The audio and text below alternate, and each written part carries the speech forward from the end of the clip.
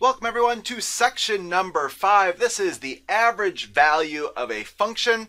And in this video, right, I'm mainly going to describe to you kind of what is this thing, this average value of a function. We're going to talk a little bit about the calculations that go behind this. And then, right, we're actually going to relate together this average value of a function with averages of finite sets, right? They actually do have a relationship here. Okay, so starting off, even before I get into how do we calculate this thing, I want to tell you about the concept, right? What exactly is this thing? And so I'd like to imagine, right, that I've built an ant farm sort of deal. So imagine that this is all of maybe the sand or something, or the dirt. And so I have an ant farm kind of between these things. And if you were to kind of, now imagine you were, could get in there actually, and you have on your big boots and stuff like this. Be careful, I'd be falling, I suppose, but okay, so something like this. And if you were to start jumping up and down a bunch, right, what would happen, or if you were to maybe have a shovel or something like this, maybe kind of as you continue to shovel over this dirt, right, maybe eventually it starts to look something like this, right? So you haven't taken any of the dirt out of the ant farm, you haven't displaced it, that much. But you're just kind of moving it along, kind of inside of the ant farm, kind of leveling it out sort of deal. And if you were to continue to do this, I'll draw my little person one more time here, same thing with the boots and all that sort of stuff, again, or a shovel or whatever, right? But you're jumping up and down, you're kind of flattening out all of this dirt. If you were to continue to do this, what would happen eventually is that maybe it would be like perfectly level. You actually just have a straight line here sort of deal. And again, kind of the area really hasn't changed, but we've kind of leveled out this dirt or this area in some sense. And this is the idea for the average value of a function. Really, sometimes it's called, right, the average height of a function. So here in this original one, kind of the height changes a lot. It was up here, then it comes down, then it comes back up. If you want to know kind of on average, right, how tall are these mounds, right? Kind of you level it out and you'd say maybe, okay, on average, it's this tall right here, and maybe that's somewhere between the maximum and a minimum. I just freehanded this, so it may not be exact, but this is the idea. All right, let me go ahead. I'll continue finishing up my drawing here. This is now a happy person, right? So it's all level, work is done. Hooray. Okay, there we go. So let's go over now, how could we calculate this out? So again, kind of this height right here, this is the average height, or the average value of the function. I'm going to go ahead and denote this f sub av. It kind of looks like fave, but f, and then in the subscript, average, av. Okay, and again, really, the area hasn't changed at all. So if I go back to this original picture, if I wanted to calculate this area, right, maybe I would do the integral from a to b of this function, f of x dx. And through doing a little bit of work, maybe a long equal sign here, sort of deal, this has become a rectangle. The height of the rectangle is this average value, so this is f sub av. So that's the height times the width of the rectangle. Well, if I start off at A and end at B, right, this must be B minus A. So the width here is B minus A, so times B minus A. And so if I want to actually solve, right, and get a formula for what is the average value, the average height of a function, well, let's go ahead and divide by B minus A on both sides, and I'm going to get the average value of a function is equal to the integral from A to B of f of x dx times 1 over b minus a, right? I just divide by this b minus a on both sides, and there we go. And now I have a formula that gives me out the average value of a function. So let's go ahead and formalize this here, put it in a box, right? So again, the average value of a function f of x on the interval from a to b is defined as 1 over b minus a times the integral from a to b of f of x dx. And again, really this is kind of this idea right here. This is the concept, is that we're not kind of taking the area away, we're just kind of redistributing it, evening it out, and seeing what is that average height. And again, I like to think of this as ant farms, right? Because this kind of has some restriction in dimensions. Instead of 3, it's kind of 2-dimensional. But anyway, that's all side note. So now that we have the concept down, let's go ahead and actually try to apply this and see kind of what are some typical problems we could see on homework, quizzes, exams, stuff like this. So I have two examples here for you. I'd like you to pause the video, try to get as far as you can on both of these examples, and then I'll go ahead and talk through them. So again, take 90 seconds or so, get as far as you can, and then I'll spoil the surprise.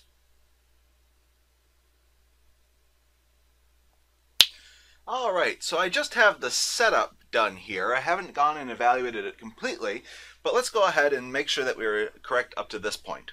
So first of all, the average value, we know this is supposed to be 1 over b minus a. So in my first case, I have a is 0 and b is 4, times the integral from a to b, so that's from 0 to 4, of our function with respect to x. So our function is the root function. That's the same thing as x to the 1/2 power. So this is the setup here.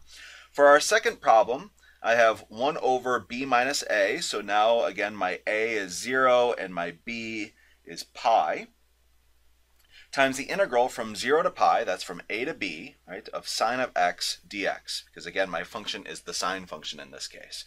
All right, so let's go ahead and evaluate this out. So I'm going to have 1/4. And now I'm going to find the antiderivative of x to the 1/2 power. So this is going to have an x to the 3/2 in it.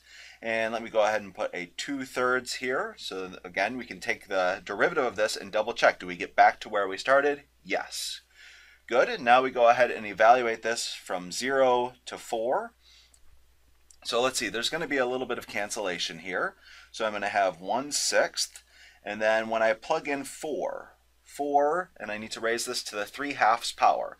So I'm going to raise it to the 1/2 power. So 4 to the 1/2 power is going to be 2. That's the square root of 4. And then if I cube that, right, because I have to raise it to the 3/2 power altogether. So if I cube that, that's going to be 8. And then I subtract away 0 raised to the 3/2 power. That's just going to be 0. And so let's see, 8 divided by 6, this is going to give me 4/3 altogether. So that's saying that the average value or the average height of this function is 4/3.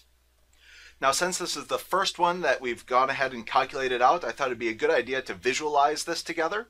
So I went ahead and I pulled up the Desmos, right, and I graphed our function square root of x on the interval from 0 to 4. So here's the square root function on the interval from 0 to 4.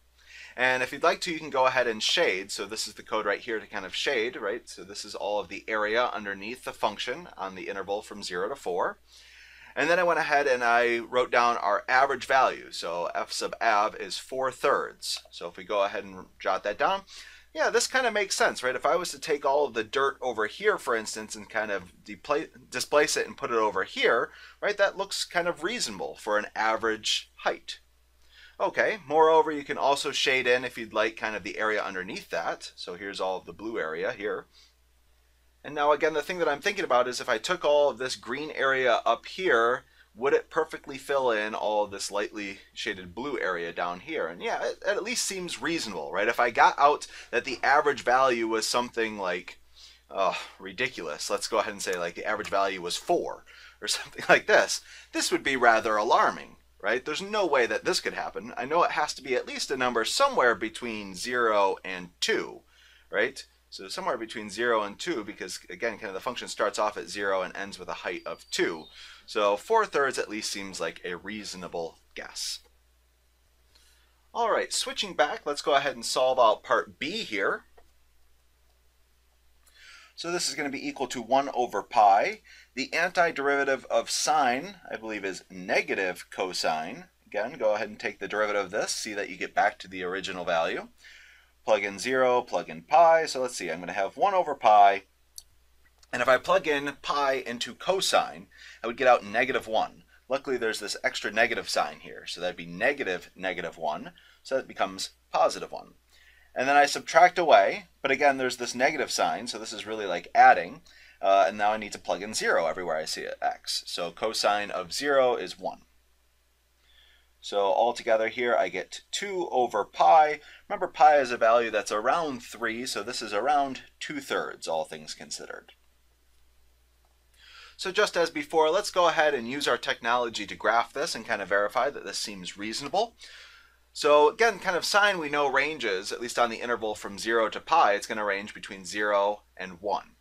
Okay, so already kind of 2/3 seems reasonable. I can go ahead and graph this average value, which I've plotted down as 2 over pi, so there's the height, and I can also shade underneath it. And we can kind of see that, yeah, it kind of seems reasonable if I took this green area here and kind of distribute it, kind of flattened out this hill, that yeah, that this would make a reasonable average value. So again, this is the thing that we're calculating out, this average height, or the average value of a function. All right, so I think we got some good practice calculating out the average value of a function. Now, the final objective that I wanted to cover in this video here, relating the average value of a function to averages of finite sets. So the claim is there is actually a relationship, even though kind of this doesn't really look like the good old average of a finite set. So let me go ahead and let's remind ourselves what that is, right? So if you want to take the average of some values, and let's just say n values, but I mean, really quick, let's do kind of a mini example here. If I wanted to average together the values 1, 3, and 7, for instance, the way that you would average together those three values, right, is that you would go ahead and you would add them together, 1 plus 3 plus 7, and then you would divide by 3 because there were three numbers. You were trying to find the average of three numbers. So in this case, let's see, I would have 11 thirds. So that would be the average of the set 1, 3, 7. Add them together, divide by 3. So if you wanted to do this in the more general case, right, if I wanted to do the average value of, just n values, so maybe here's the first value, here's the second value, and you go all the way up to the nth value, then the average value, or sometimes this is called the mean, of the set is denoted by usually y bar, right, so this is the mean or the average. And this is equal to, so the average is equal to, you add them all up, y sub 1, y sub 2, right, the second value, the third value, and you keep on going all the way up to the nth value, the last value in your set, and then you divide by the number of items there are. In this case, there are n items. Okay, so again, this is the average value of a finite set, right? There are only finitely many elements here. In this case, there are n items in this set. So I want to relate this with actually our case when we have kind of infinitely many elements. So again, kind of if we were to average the heights here, right, there are infinitely many heights, right? Because you don't just take them at, kind of integer values, but kind of every number in between. So we're kind of averaging together an infinite set for some extent. So I want to go ahead and relate our equation to this thing right here. So for instance, ours is the average value of a function is 1 over b minus a times the integral from a to b of f of x dx. And for this, we actually need to use the good old definition of a Riemann sum, right? Or kind of what does it mean to be this definite integral here? So I'm going to do 1 over b minus a, and then we had the limit as n goes to infinity, summing up areas of rectangles. So those areas of rectangles, we had heights, given by the right-hand endpoints, times widths, given by this delta x value. And let me go ahead and I want to go and kind of replace delta x. Delta x was, we had a formula for this. It was b minus a over n. And now already you can see that, well, there would be a little bit of cancellation, right? Because b minus a is a constant. We could factor that out of the sum, factor that out of the limit, and it would perfectly cancel with this b minus a here. So let's go ahead and rewrite. This is going to be the limit as n goes to infinity, summing up from I equals 1 to an n, right? All of these areas of rectangles. Now these f of x sub i's, right, these are heights. This is supposed to be the heights of the rectangles. So I'm going to go ahead and maybe denote this as y sub I, to go ahead and say that these are different heights. Right? So let's go ahead and then multiply by 1 over n. But you can actually see here that 1 over n, this is constant with respect to the sum. So we could factor out this 1 over n, right? Again, the only kind of variable here in the sum is the I. The I is the thing that's changing. N is some set thing. So let's go ahead and factor out that n here. So this is going to be the limit as n goes to infinity of 1 over n times the sum from I equals 1 to n of y sub I. And again, let's go ahead and maybe kind of break this apart, the sigma notation here. So the limit as n goes to infinity, 1 over n. And the first thing you would do is you would plug in your first value, so y sub 1. Then you would go ahead and plug in your second value, then your third value, and you would keep on going all the way up to your final value, your nth value. So you can see that we're adding together a bunch of y values, and then we're dividing by n. So if you'd like to, we could actually really make this very similar, right? We could go ahead and rewrite this as y1, y2, adding up all the way to yn, and we're dividing all of that by n, right? Because that's the same thing, multiplying by the reciprocal is the same thing as division. And so we see that our definition right here is consistent with normal averages. That's why it deserves this name, average value of a function, because it really is adding up these values, then dividing by n, and we're just letting n go to infinity, right? Because we want to somehow figure out this average of kind of infinitely many values. All right, so that's all I have for you. I hope that this was interesting. It's nice to make these connections with things that we already, know about, averages, with, this calculus thing, this new thing that we're learning about today. So, okay, get started on your homework. I'll see you guys next time.